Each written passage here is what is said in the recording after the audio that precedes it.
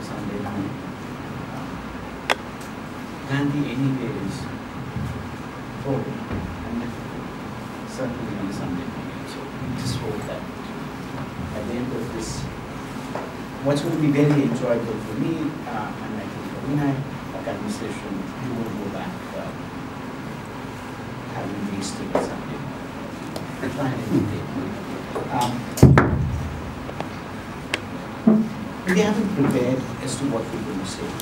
And we thought that the best thing is to talk very largely about not Gandhi the person. We're not really interested in biographical details of Gandhi the person. Those are available, those are important in themselves. But try and see what possibilities and what potential Gandhi has for our times. And if Gandhi has no potential and possibility for our times, Gandhi then is not something to worry about. The fact that we worry about Gandhi, the fact that these questions about whether Gandhi is relevant or not keeps coming up. We still have debates about whether there were 3 militaries body or 4, whether he is the janitor in chief of this country or not.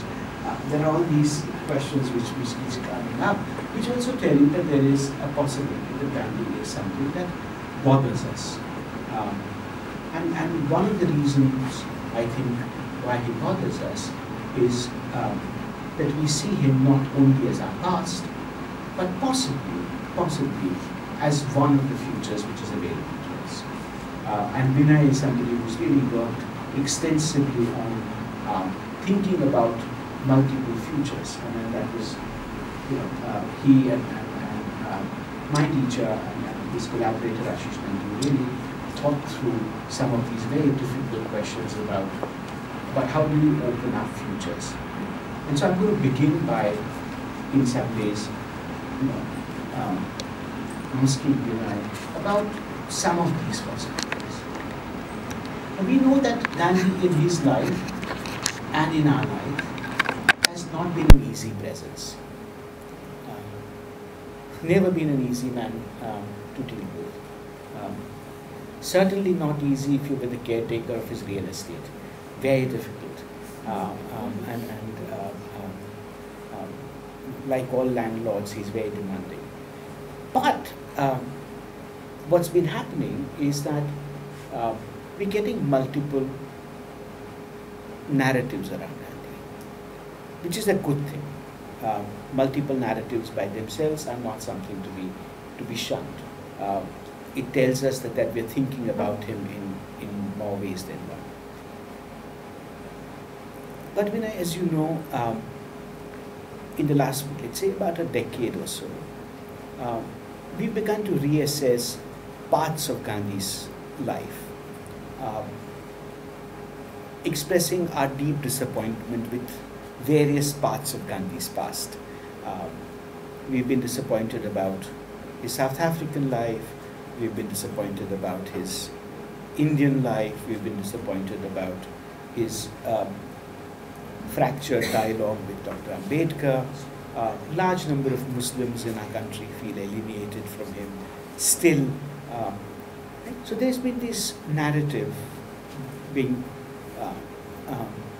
created in different parts, but it has now begun to come together, which is to say that he is a very flawed man, which by itself is very nice.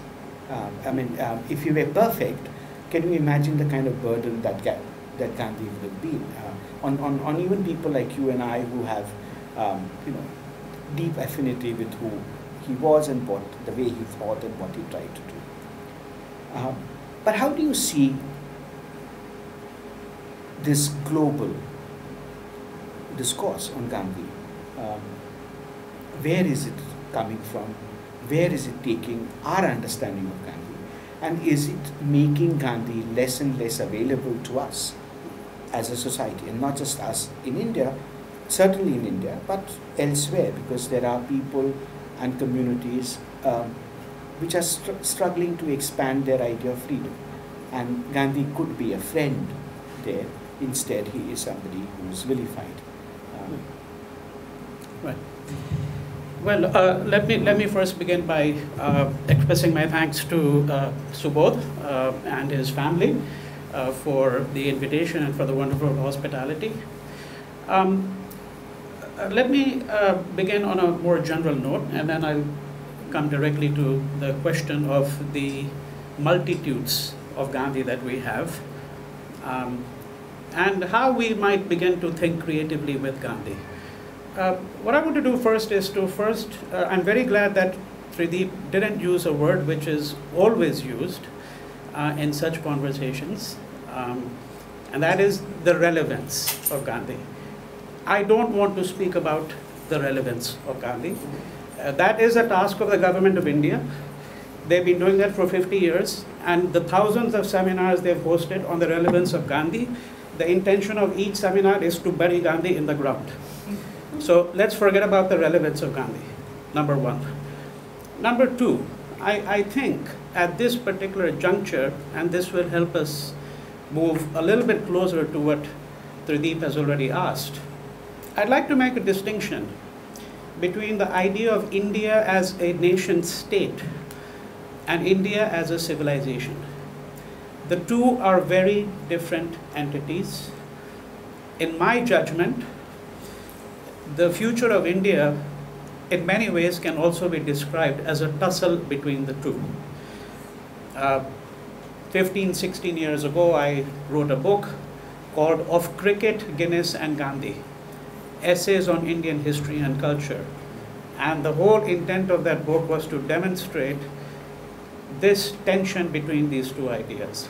Because when we think about Gandhi, we are immediately confronted with an enormous number of anomalies. The one that has a direct bearing to what I'm speaking about is that Gandhi was doubtless what you would call a nationalist. That is, that he was someone who advocated for self-determination. We won't get into the complication of all the things he meant by self-determination and self-reliance, because we know from Hind Swaraj and from a host of other writings that Gandhi meant much more than independence from colonial rule, right? But what is the anomaly? The anomaly is that Gandhi is a nationalist, and yet there is no nationalist I can think of, either in India or in any other place, that strove for decolonization who was less committed to the idea of a nation state. This is the anomaly that we have to think about, right? Just as there was no one who used the Ramayana, or more particularly the Ramcharitmanas, because we have to make a distinction between the Ramayana and the Ram Katha, as we know, and yet who at the same time was very clear that if there are verses in the Ramcharitmanas which are offensive to the litmus test of your moral conscience, you must reject those verses.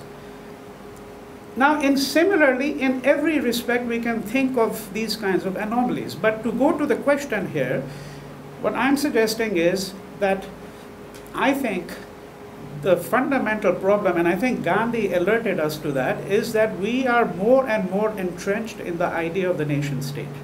We have forgotten that India is a civilization as well.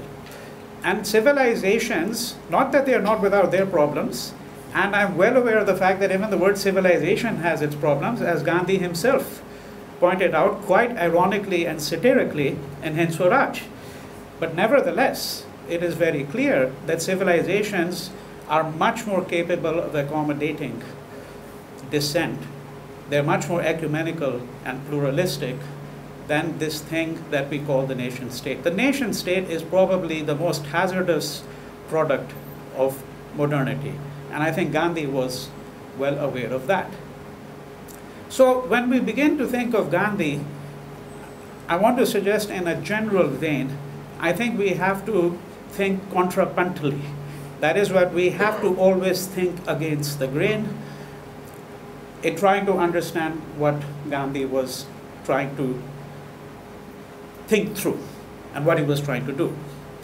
Now, to go directly to your question, Tridip, I think, as you know as well as I do, it's a very vast question, because Gandhi is a person whose legacy, whatever it may be, is in some respects universal, in some respects, I say. And I say in some respects I add that caveat because, quite frankly, you know, the Gandhi that you and I and some others might know is not only the Gandhi who was the architect, real or alleged, of the Indian independence movement, the founder of the idea of satyagraha, an exponent of ahimsa. Because if you really say, okay, the Gandhi that is taken up by people all over the world, it's the Gandhi who is showing us the path to nonviolent resistance, right? If I put it in very crude terms. But the Gandhi that I know is far more complex. A person who had a fundamental critique of modern industrial civilization, who had a critique of what you might describe as very narrow conceptions of the self, a person who had a whole ethical framework for thinking through virtually every problem that you can think about. Why did he spend so much time on the question of toilets? Right? So if you're looking at people in the United States or South Africa or anywhere else who have taken up Gandhi, they're completely unaware of all of that. They have taken a very small portion of Gandhi that has to do with this idea of nonviolent resistance and essentially encapsulated him within that. And of course, I'm by no means suggesting that that's unimportant, but I'm suggesting that that gives us an extraordinarily partial view. Because the question would be whether the Gandhi that persists, if indeed there is a Gandhi that persists in the years to come, is going to be a Gandhi that is going to be a Gandhi who alerted us to all kinds of things in his own incipient fashion, including, for example, something such as climate change. Now, I think Gandhi had a worldview on the environment, on ecology, all of that, right? So we have to begin with that consideration first, I would say. Now, there are several different segments. I'll just address a couple of them briefly, and then I'd like to pose a question to you as well, which is, let's take very briefly a couple of questions. One is, as you've said, there has been what we might describe as some kind of reassessment of Gandhi over the course of the last decade. I might want to push it back further. I think it's become more intensified because we have to remember that Gandhi had his critics from day one. I mean, you read someone like M.N. Roy writing in the 1920s, or you read Soumyendra Nath Tagore, a member of the venerated Tagore family, and what he had to say. They were extraordinarily critical of Gandhi. And this is 10 years before Ambedkar, mind you. Okay, 10 years before Ambedkar. They were extraordinarily critical of Gandhi. In fact, M.N. Roy wrote very clearly that all that Gandhi offered us was moonshine, you know. Right? And of course, he came from a certain vantage point. I mean, he was arguing from a kind of a Leninist point of view, so we can understand why he had the particular view that he did on Gandhi. But this is simply to say that there has been a critical gaze turned on Gandhi for a very long period of time. When the Attenborough film came out, and deservedly it needed to be critiqued, the problem is not just Attenborough, the problem is that we Indians don't know how to write biographies. We can only write hagiographies. That's all we can do. I don't think the idea of a critical biography actually exists in the Indian imagination for all kinds of reasons that I won't get into at the moment. But whatever the problems may have been, you know, there was a virulent stream of criticism against Gandhi. Not so much even the film that came out in the wake of the Attenborough film, which was 1982. So the history of this really goes back quite some time. But in the last decade or so, it has been intensified because there's been a reassessment, for example, by two scholars, both of whom actually happen to be friends of mine. And in the Gandhi spirit, we've retained our friendship, even though I fundamentally disagree with their reading of Gandhi's years in South Africa. I'm speaking about a book by Ghulam Waheed and Ashwin Desai, Stretcher Bearer of Empire. There's also been, of course, a reassessment. This, of course, has been taking place over a long period of time, but it's become more intensified. That is the Dalit critique and the new editions that have come out of some of Ambedkar's works published by Navayana, and so on. That's, I think, exactly what Tridip is sort of adverting to. Now, I think it is important that we face up to these criticisms. That might sound like a platitude. The fact of the matter is it isn't, because most of the people who call themselves Gandhians have never quite been willing to do that. You know, they've never really been willing to do that, is to face up to all of these criticisms. And I think the first person who would have addressed all of this would have been Gandhi himself. I mean, that's the most extraordinary thing, that Gandhi is his own most rigorous critic that I can think of. When I hear someone tell me, I mean, someone I was speaking to a few days ago, a very intelligent, highly educated woman, the first thing she told me was, yeah, but you know, Gandhi used to beat up his wife. I said, really? He used to beat up his wife? I know the instance she's referring to. She's referring to the instance which Gandhi himself mentioned, by the way. I mean, Gandhi himself is a person who alerts you to this, and this is the incident where, you know, he drags her out. This had to do with, you know, the chamber pots. I'm not going to go over the whole incident. It's narrated in the autobiography, right? I mean, in each of these instances, Gandhi himself is his own most rigorous critic, right? Of course, this doesn't now address the more substantive question, which is that, so how legitimate, but that's a very long, complicated question. For example, what do we do with the Dalit critique of Gandhi, right? And I say this is very complicated because, number one, it hovers around the idea of something called caste. Now, what is this thing called caste? And you know, the circles that I move around in, the kind of scholarship that I'm aware of, we don't at all take for granted that we can use the interpretive frameworks we have today to understand something called caste. There is a long history of the Jati Puranas, and every community in India has these, every single community. And when you start to look at these Jati Puranas, you arrive at a very different understanding of what the institution called caste is. There has been a substantial body of work which has put seriously into question even the most commonly accepted frameworks that we think about when we think of caste. Right? And before we can get into Gandhi's own view, we'd have to really understand how he was thinking through and whether he was captive or not. In my judgment, he was not, to what we might call the colonial understanding of caste.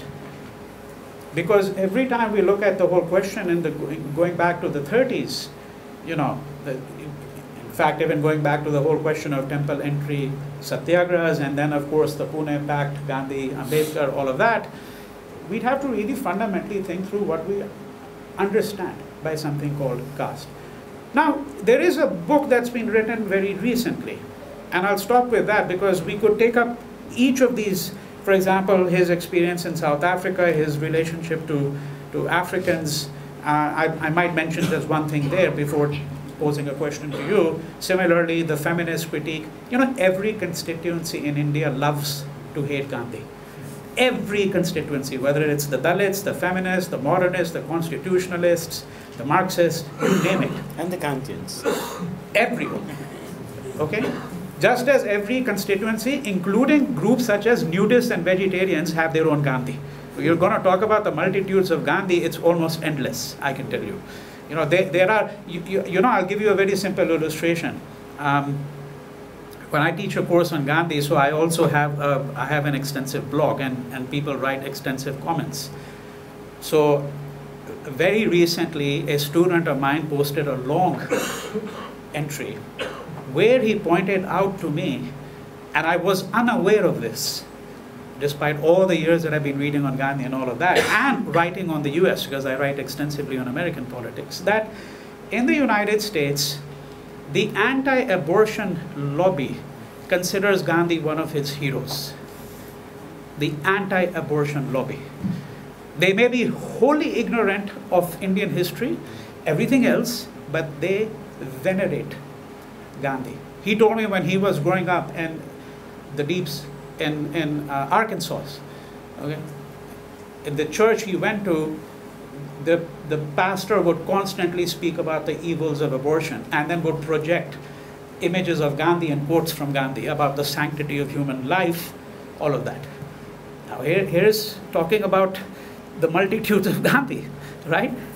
Because of course then, what else did they know about Gandhi? I would want to know. For example, their aggressive methods of targeting doctors who run abortion clinics, the same group.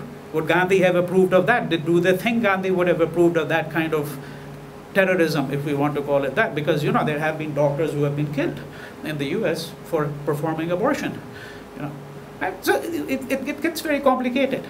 Right? But the two things briefly, one is that I was adverting and I didn't finish the thought there, I was adverting to a book that was written recently. It's called Gandhi Against Caste. But the author of this book, Nishikant Kolge, basically the argument is very simple. I mean, there's no real discussion of the institution of caste and what are the problems in interpreting caste. But what he says is that, and comes from a Dalit background himself, is that if you look at Gandhi's views from the 20s through the 40s until his assassination, they change. And from his point of view, this was a strategic accommodation. But strategic here is not to be read as opportunist. That Gandhi genuinely, at least from the point of view of strategically understanding the place of caste and its relationship to what he was trying to do, these views change. So for example, the whole question of inter-caste dining. He didn't really take a position on that in the 20s, but much later, of course, we did. We know that, right? And inter-caste marriages. In fact, initially, you could say he was opposed to it. But then he begins to adopt positions which are, to put it mildly, very sympathetic to this, right? So that would be one way to tackle it if one wanted to. And finally, on the question of Gandhi's South African experience. Now, I would want to know from the critics who have written on this, one or two things. This is aside from the usual answers that have already been given by people to the critics of Gandhi, such as the fact that he was, quote, a man of his times, you know, then he used the word kafir, he was only doing what many others were doing, etc., etc. That doesn't really interest me that much. I think it is true to argue that Gandhi outgrew his views on many of these things. But what I want to know is this. In 1934, I think many of you, most of you, will be completely unaware of this incident. It's narrated in the collected works of Mahatma Gandhi. The person who is fundamentally involved in it himself wrote a whole book. I'm referring to an African-American theologian by the name of Howard Thurman, who led a 4-person delegation, including himself, his wife, and 2 other people, who came to India. And Sri Lanka. They spent 6 weeks. The purpose eventually was to meet with Gandhi, and they spent the last week with Gandhi in Varda. Now, during the course of this conversation, they talk about ahimsa, its future. And Gandhi says, in that conversation, look it up in the collected works. Now, you find the same conversation in Howard Thurman's autobiography as well. He says, I dare say that I think that the next great step in taking ahimsa forward will be among your people in the United States. He says that unequivocally. Gandhi had a very warm relationship with African Americans for 4.5 decades. Most people think the story begins and ends with Martin Luther King. Quite to the contrary, the greatest African American intellectual of his day, W.E.B. Du Bois, wrote the first piece by an African American on Gandhi. And for the next 30 years, he wrote 16 lengthy articles, all extraordinarily admiring. And he knew what Gandhi had done in South Africa. He had read the autobiography later on, Satyagraha in South Africa, you know. And from W.B. Du Bois, you go to people like, obviously, Howard Thurman, Benjamin Mays, huge range of people. Martin Luther King comes at the very end of that. Now, none of these people was, because, you know, some of the critiques of Gandhi's years in South Africa and what he said, that's all to be found in Satyagraha in South Africa as well. It's all there. They'd all read this book, but they understood. Why isn't it the case that they, as people of African origin, have a different reading of Gandhi, where they understand that, yes, this is what Gandhi was doing there, these might have been the limitations, there might have been strategic reasons why he didn't include the struggle of Africans. Right? So I think that there are, in all of the critiques, I think we have to face them, but I think that Gandhi was sufficiently self-reflective about what he was doing, I would suggest. Now, Tridip, I would like to go from the universal, as it were, to the provincial. All right? I take the liberty of asking you this fundamental question, and you can, perhaps if it's articulated too sharply, because it includes a statement of sorts, you should obviously feel free to disagree. I have had a very difficult time with the Gujarati perception and reading of Gandhi. Right? It is possible to argue from my standpoint that the Gujarati middle class in particular would like to banish Gandhi from their imagination altogether, completely exorcise him. So my question really to you is very simply this. From the 80s, let's say, down to the present day, there's a history of what is called communal riots in Ahmedabad, which is earlier, I think back to the 60s, of course. But I'm picking the 80s more because at that time then, across India, not just in Gujarat, you also begin to see the ascendancy of the Hindu right, right? Leading up to, of course, the destruction of the Babri Masjid. So from that time on to the present, how would you describe the changes in the Gujarati middle class view of Gandhi, number one? Would you agree, number two, that there is this, as I said, banishment of Gandhi? And how would one assess that, right? That is, would one have to use historical, cultural, psychoanalytic categories to think through? Because it is a fact. That the people who are now in the present political dispensation guiding our futures here, many of them are Gujaratis, right? So, and I think that notwithstanding all the overt platitudes from the government, I think we know exactly where they stand on Gandhi. When you look at the worship of Savarkar and Golwalkar, and the declaration that the assassin of Gandhi is a Deshbhakt, I think we know exactly where they stand on this. Right? So how would you assess Gandhi's relationship to Gujarat and the Gujarati middle class? I'm ready to take the entire blame, right? So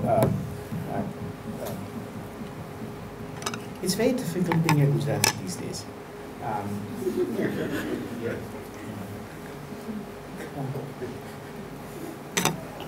One correction. The incident about 2002 actually did not take place. Okay. Fortunately, did not take place. It could have taken place. So I'm saying, I'm not denying that potentiality. There are two reasons. One, that the Sabarmati ashram does not have a gate. Yes. Right? Yes. So, Yeah. so the fact that the gates could be, and the architect is sitting right here, so he would bear me out that it doesn't have a gate which is lockable. Two, but there did something take place much worse. Not in 2002, 1969. There was a family called Imam Sahib Abdul Qadir Babaji. Now, Imam Sahib actually had nothing to do with Ahmedabad. Imam Sahib came with Gandhi from South Africa. He was one of those people who came back and became an ashramite like he was in South Africa here. And his family continued to live there till 1969. And that family was attacked in 1969. The Imam, they had to finally vacate the Imam Manzil and move to safer areas. So yes, we are capable of doing that. has our relationship with Gandhi changed? Or has the middle class relationship with Gandhi changed? Yes and no. Let's remember that Gandhi had a very definitive disenchantment with Gujaratis in his lifetime. Gandhi left Ahmedabad in 1936. Last time he came to Ahmedabad was in 1936, after which he never came back to Ahmedabad. So last 12 years of his life, Gandhi does not step into the town called Ahmedabad. After 1939, Rajkot, Gandhi does not enter what then was the cultural geographical area called Gujarat. So there is a deep unease that the Gujarati middle class has with him, which predate the recent ones. The reasons for these are largely two. One, Gandhi had a difficult relationship with something that Gujaratis like very much, which is money. Here is this metropolis of Ahmedabad where and a mercantile community. Gandhi comes and says, can we rethink our relationship to private wealth and inheritance? And he begins to posit possibilities of a very different kind. That's one deep unease that Gujarat begins to have. Second, of course, is caste. What we should remember, and this is something that most critiques of Gandhi on caste do not understand, is that Gandhi by the Savarnas in Gujarat, particularly in Gujarat, was treated as an untouchable. Even during the great Dandi March, and this is something that you can imagine, that there is at one level this great upsurge, thousands walk with him, are moved by that act. But in many villages, the house in which he was kept overnight and there was a halt every night, that house would be burnt down because that house was lived in by an untouchable. This is Dandi March. And we know, because we've been trying to trace every place where he lived, in many instances, he would be kept at the Kam Ka Chora, which is something which belongs to everyone. In that sense, it's an open, neutral space, belongs to nobody, you can wash it away. It happened during his visits to Kutch. There would always be his adopted daughter Lakshmi with him, who came from a Dalit family, and therefore neither he nor Lakshmi would be welcomed into homes. So there has been this very deep unease that there is. Also, since we are talking about my kind of people, we should realize that the thing that hurt Gandhi most was invented in Gujarat, which is that if you stop him from offering a prayer, it would hurt him the most. We know that during the last days of his life, every day the prayer would be interrupted. He would be told not to take the name of Allah. Right? And he would stop the prayer and said, if I can't take the name of Allah, there is no meaning for prayer for me. I will not pray. Where did it begin? The first prayer meeting of his life, which is disrupted, is in his own town, Rajkot, 1939. The reason why he doesn't really go back to Rajkot is that he felt deeply vitiated by that entire act. So the Gujarati middle class has had a difficult relationship with him. He's also had very difficult relationship with us, and that's why this very definitive turning away. What has really happened, but at the same time, large sections of Gujarati intellectuals, leaders of community, of business, did engage with him and did engage with him fruitfully. So what we find a new kind of trusteeship models emerging in Ahmedabad and are also due to that engagement. Literary production of a certain kind happened around his community, the Vidyapith, the ashram, and the presence was deeply felt. That presence begins to go away by 1960. Literary works, I'm not saying that these are works which talk about, this is not a poem about Gandhi that you need to write, it's not a compulsory thing, or a painting that you need to do.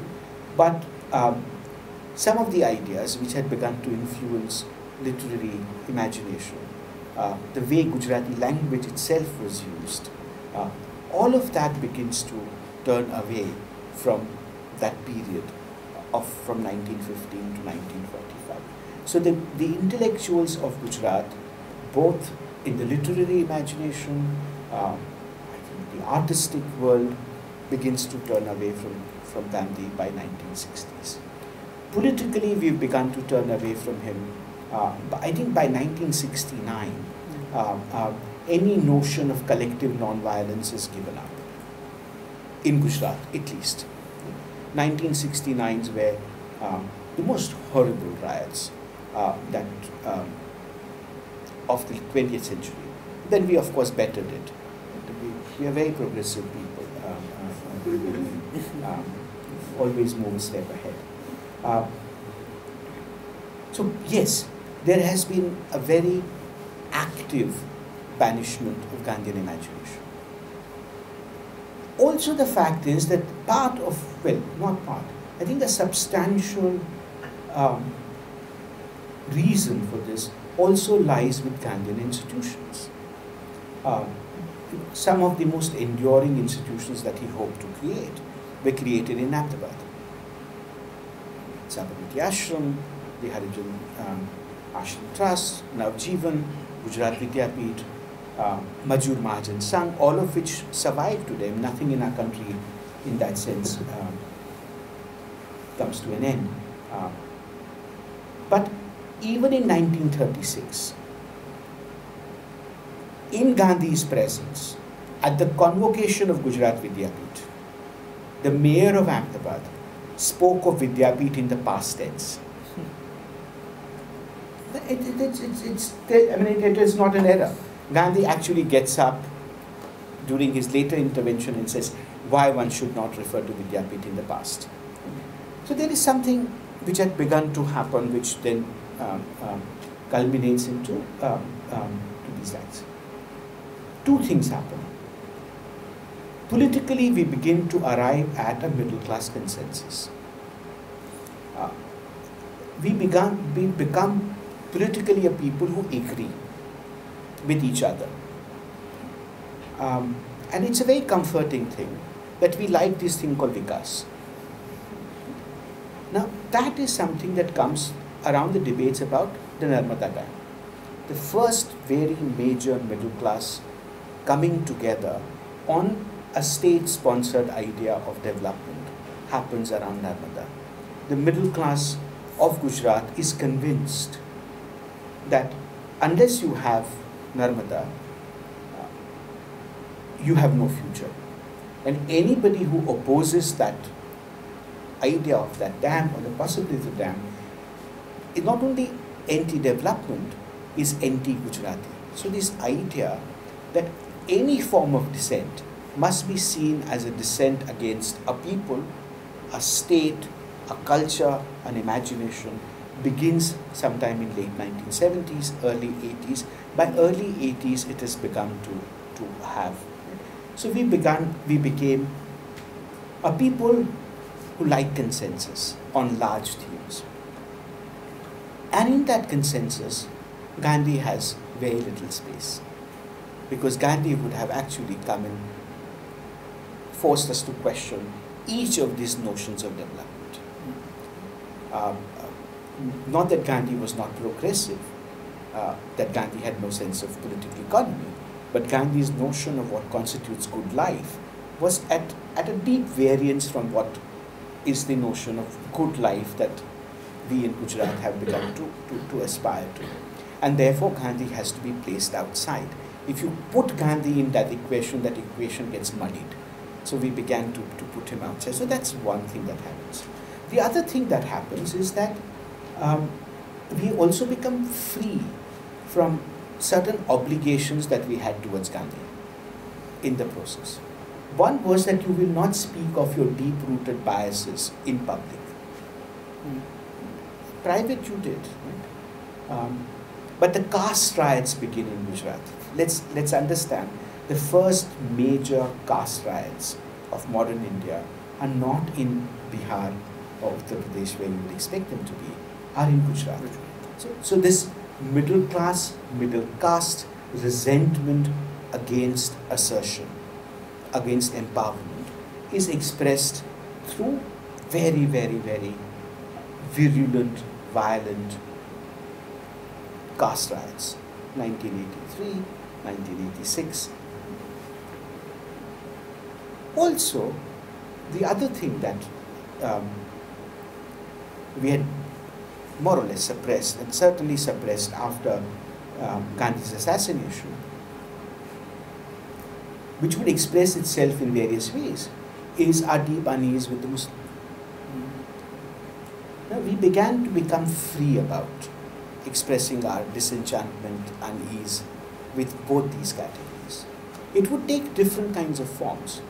It would take forms saying, oh, we are a predominantly vegetarian people and we do not want a non-vegetarian neighbor, which would include a good Parsi and a good Hindu as well. Well, most of you do not know that Gujarat, officially, 63% of Gujarat is non-vegetarian. 63 by census, and this is government data. I mean, I'm not a data person. Right? 60, but the image everywhere else, including this pizza company, is that we are, a vegetable eating community. No, but vegetarianism of the middle caste and the upper caste and the middle classes is used as one way in by which we begin to segregate people. So yes, I mean, I think we've used every technique in the book and invented some more about expressing our biases. And in that sense, we've freed ourselves from the burden that was Gandhi. It's no longer possible, it's no longer necessary for me to say, I have a Muslim friend. I take pride in the fact that I don't know a Muslim. I have never been to a Muslim household. Or that my daughter, vomits at the sight of sausage, or some such thing. Right? I mean, none of which is true for me.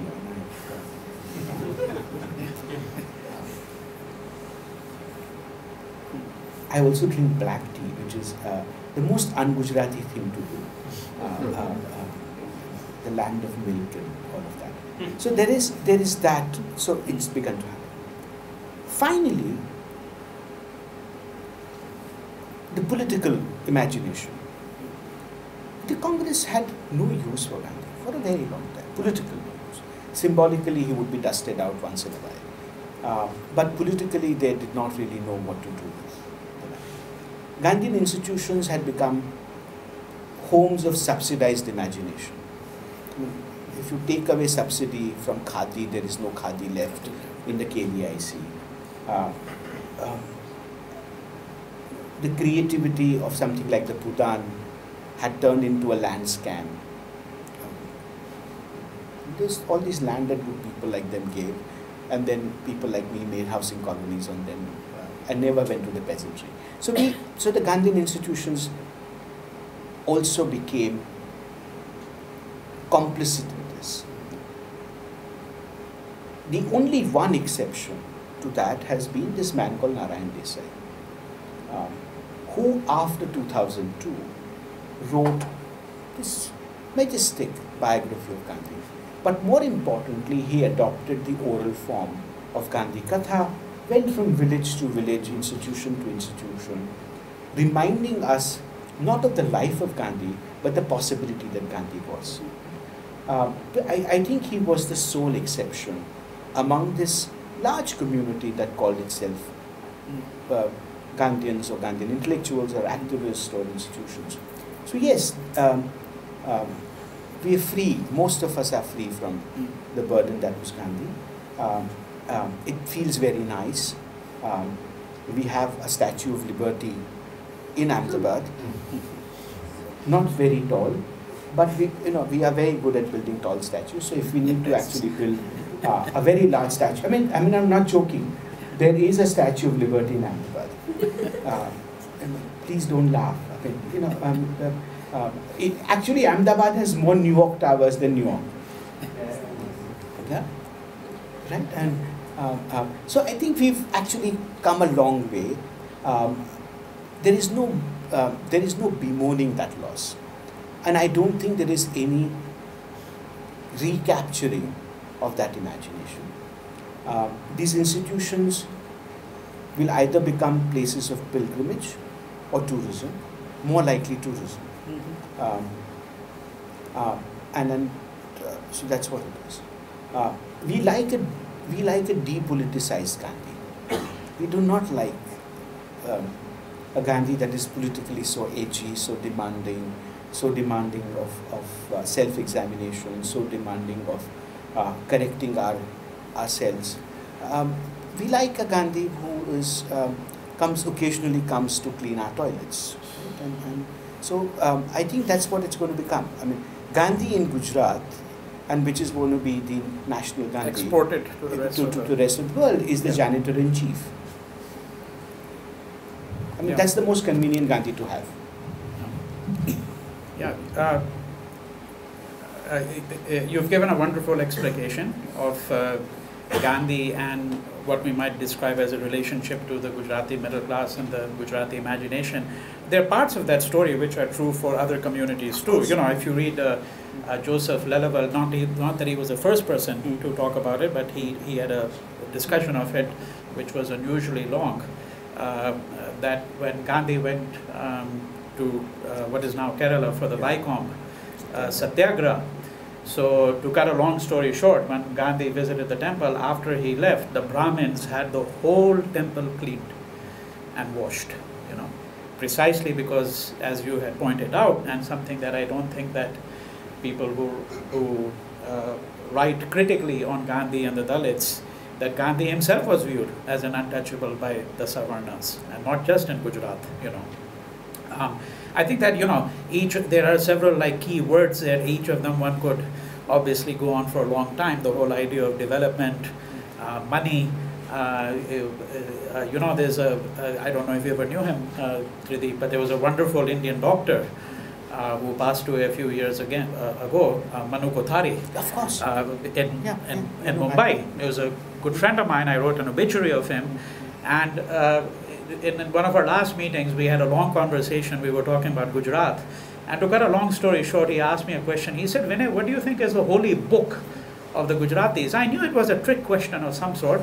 So rather than giving you the whole... So basically, the answer is the checkbook. The checkbook. Okay? So, you know, when you were talking about this relationship to money and that being one of the sources of tension, unquestionably the case, you know. So I think you're also right. I mean, I think one could add elements to what you have described because, for example, and here I have to say that I think Ashish Nandi, whom both you and I know very well, was, I think, one of the first persons to really talk about the politics of masculinity and femininity and why Gujaratis felt that Gandhi had effeminized them. You know, I think that that's actually an important part of the story too. You know, in the 2002 pogrom, one of the most widely circulated texts was a 3-page pamphlet called Autobiography, not biography, Autobiography of a Goat. Now, how does a goat write an autobiography, you ask yourself? And what this was a ferocious sort of text for vegetarianism, basically, and basically it was being used as a template to demonize all those who were meat eaters, you know. So this goat describes how, a baby goat describes how he's taken to the, you know, to the butcher, he's cut up into pieces, put on the plate for people to eat, all of that. I mean, it's quite graphic, you know. So I think that, you know, one could certainly elaborate upon all of these elements of the story. And in particular, I think, you know, development, because I think the point that you've made, which I think we should all be sensitive to, because it's probably one of the most common sources of criticism of Gandhi, is that Gandhi was basically anti-development. I think that's a complete misunderstanding.